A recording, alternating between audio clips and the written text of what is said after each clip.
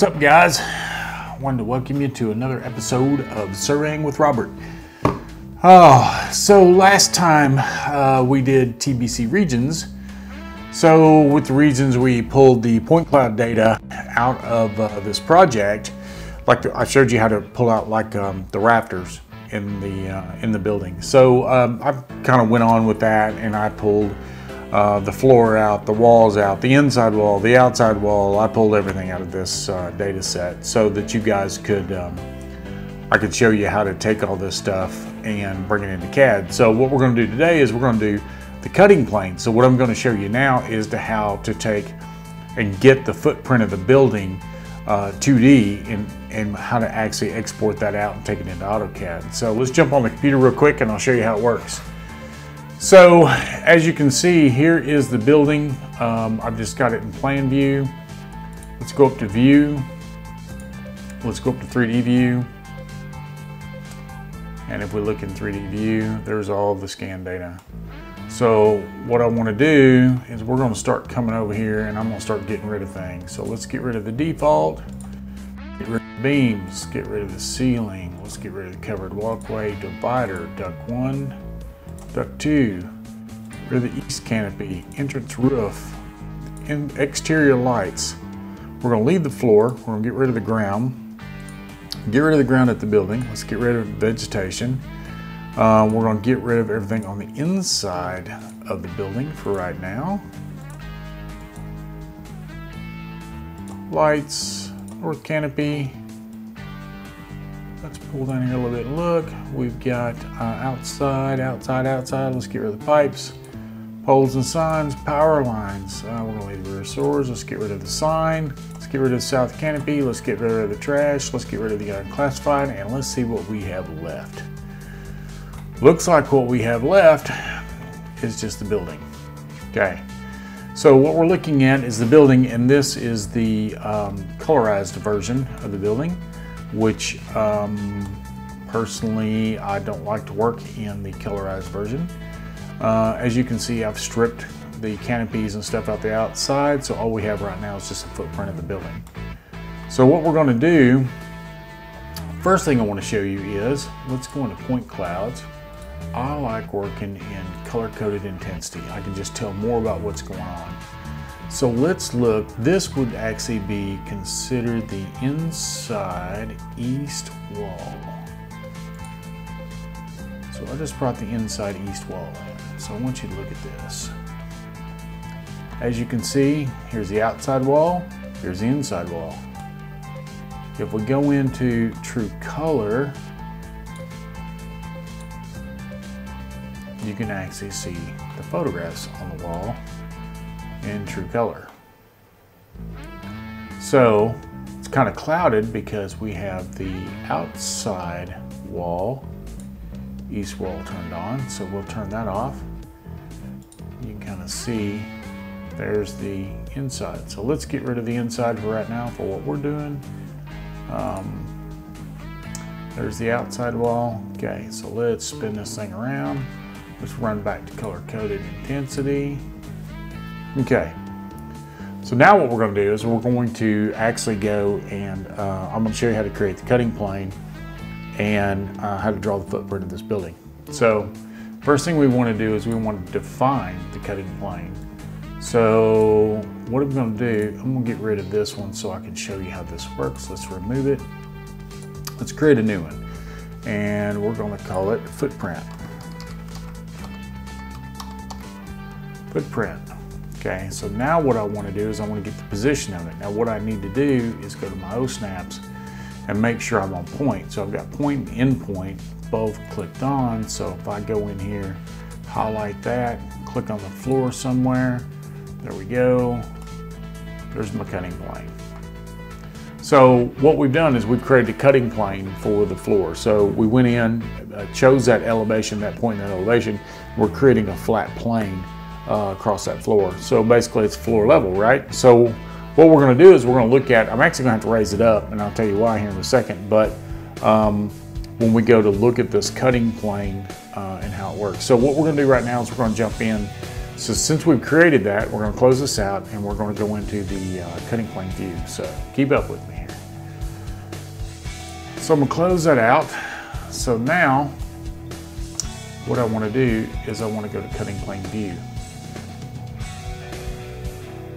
So now it's going to give me a split view. So you can see right now it's on top of brick. Let's go to footprint is where we want to be at.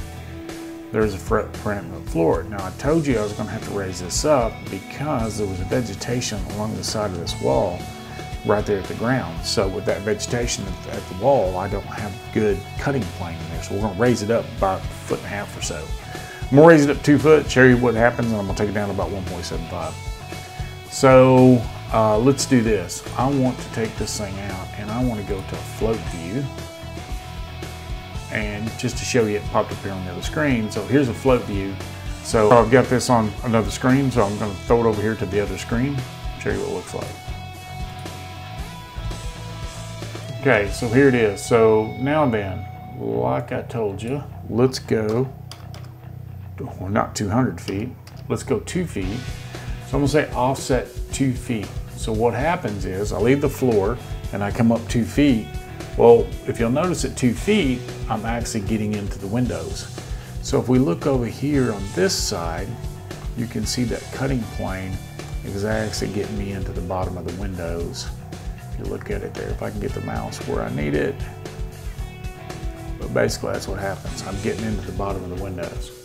So let's back it down just a little bit, 1.75.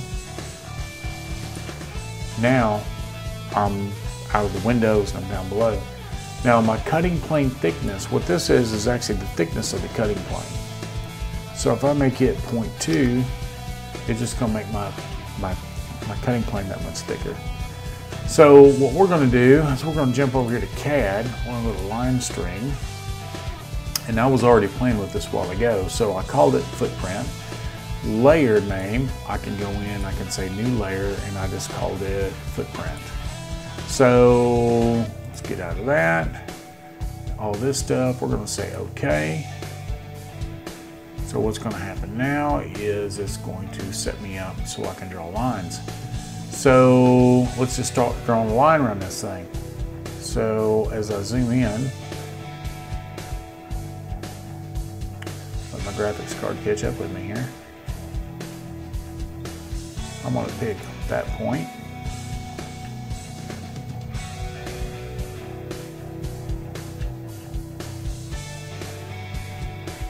Grab out here on the end of that.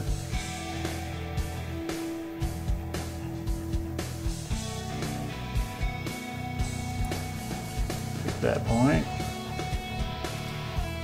Computer's lagging a little bit, recording all these screens.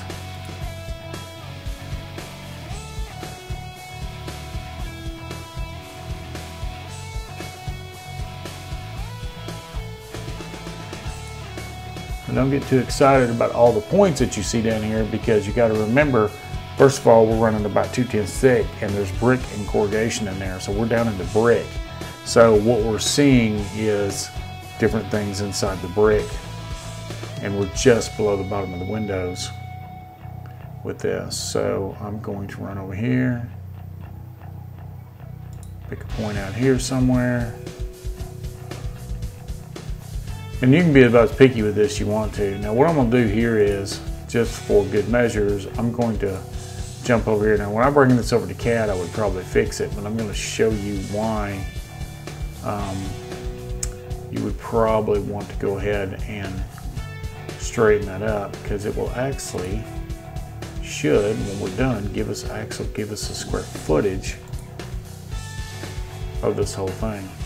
So there we go, we've got the footprint. Okay. So there's the footprint. Now the footprint's over here on the other side as well. When we go back to this other screen, you're going to see that that we actually have it drawn in here. So let's close this screen out.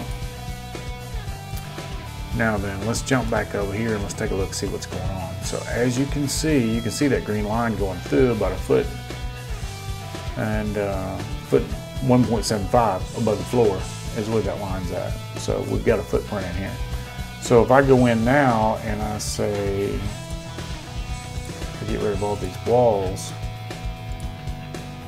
get rid of that rear storage. Let's go ahead and get rid of that floor. You can see now I've got this.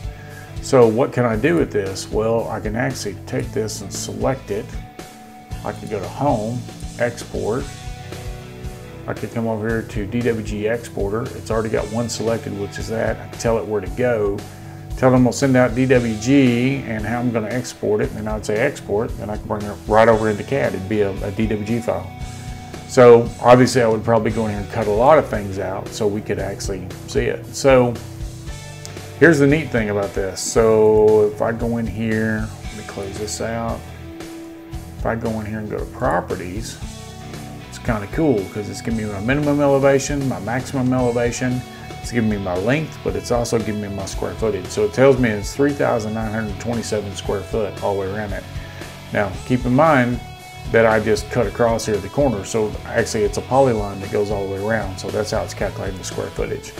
So great way to use this tool to, you go and scan the project. You can pick up curb, you can cut it with curb, you can do all kinds of stuff, and then you can export that, that line work out as a DWG.